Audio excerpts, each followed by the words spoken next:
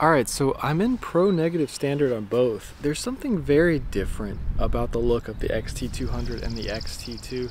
I know one has the Beyer sensor and one has the X-Trans sensor, but why is it so different? What is that? Can you tell that there's just, it's exposed the same, the settings are the same, but it's totally it's a different look. Alright, so here's the xt2 with the same settings. I might have to actually turn the volume, the internal volume down on this camera because I turned the mic up. So how does that look? Does that look different? Does that look better? Worse? Provia on the xt2. For some reason, Provia just looks better on the xt2 than it does on the xt200. What is that? Like, why does it look so much better on this camera than it does on the other? What's up, guys? I'm going to do a quick autofocus test on the Viltrox 13mm f1.4. So we're on the Fuji xt2, so this is a bit older camera, but it's been working pretty well. I've done a full video on my main channel, Michael Relevant, with this setup already, so I'm pretty happy with it. I'm hand holding it right now, but I'm going to switch over to a tripod in just a second. Alright, so I tried underexposing it one stop, and it still looks terrible. I don't know what's going on with this camera.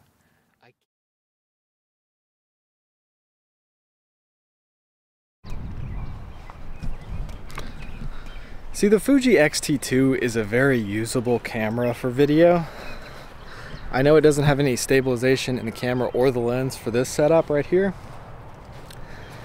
but I don't understand how those reviewers were so positive about the xt200, because after using it for a little bit there, like, I've lost some respect from some YouTube channels that said this was a great camera and the best vlogging camera of whatever year it came out, because I couldn't, it's just so finicky. The dials are terrible. Everything's way too hard to change. It's just not convenient. And if you put auto settings on, the autofocus is terrible. The auto exposure is just jumping all crazy. Like, I can't handle the auto exposure, the auto, everything auto on that camera. And that's what it's meant for. It's meant for people who use auto everything. It's terrible.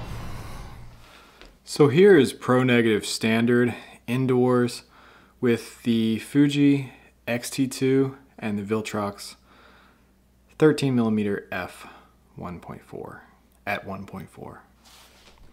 So here's classic chrome, and we're in a different location next to a different window. So this is Provia. There's no reason to test out Velvia because obviously that's not gonna look good indoors on my face. It's just gonna make me look like I'm really sunburnt, which I am.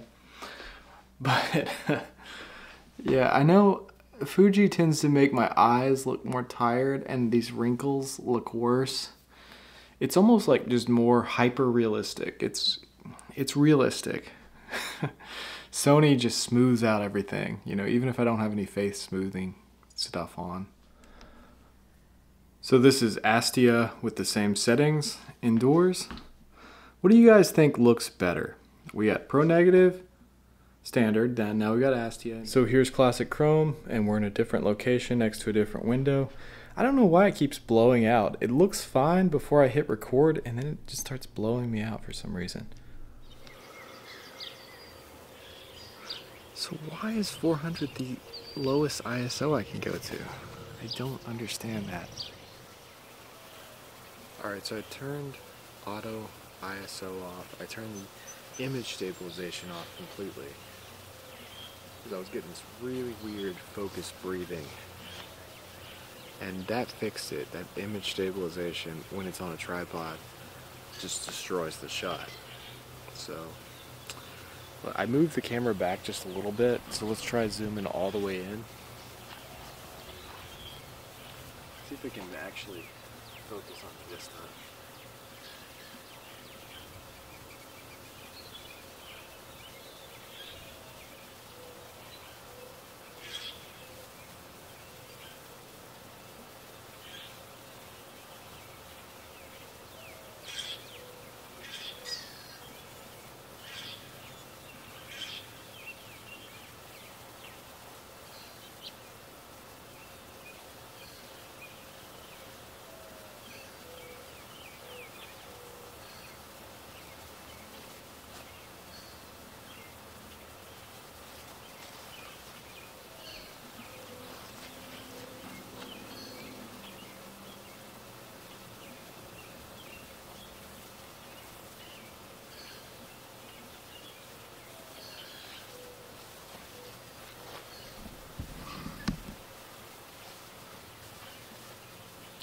So this test is important to me personally because I'm trying to figure out if I really want to keep this camera. Is it true that you can only do like auto exposure on this thing? If that's the case, then this is horrible. Like, I would just use the xt2 for any kind of video with Fuji. I mean, it looks about the same, but I don't know how to switch it to just full manual in video. It's jumping all over the place.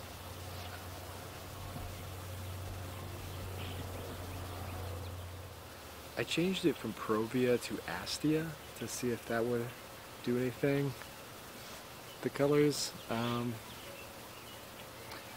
might be slightly better. Might be slightly less red.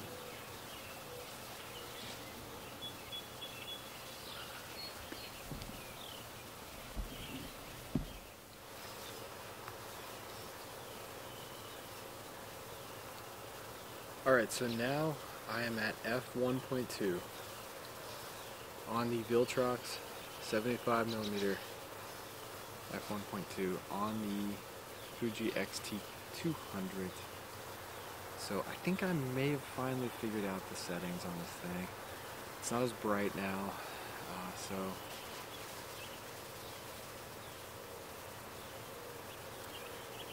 okay, so I really need to update the firmware on the camera and the lens because I recently just got this stuff, and you can tell that you gotta stay totally still to get the autofocus to stay on you.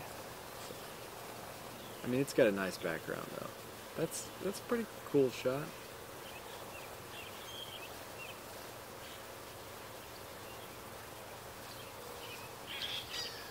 I know it can focus this close, but it does take longer to focus close. But I know it's capable of doing it. I just saw it do it. I literally you just showed me that you could focus this close. So yeah, I mean, it can focus. I'm about 1.5 feet away. This is almost vlog distance. I can almost hold the camera at this distance away. So yeah, that's about the closest you're gonna get to you. Let's see if I can actually hold it. Okay, so I'm holding the lens now. You really couldn't vlog. Sorry.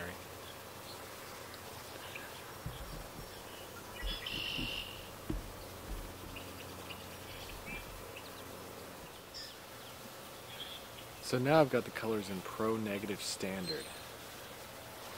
And honestly, this is probably the most pleasing look that I've had so far today. I feel like it's more neutral than even Classic Chrome looks a little like I'm a zombie. So that's Pro Negative Standard. So this is what Classic Chrome looks like. It's a little bit more like desaturated. Why is it not focusing on me now? Okay. So yeah, it's just a little bit different. Like, it's a little more contrasty, I guess, than the Pro Negative Standard was a little more neutral than this.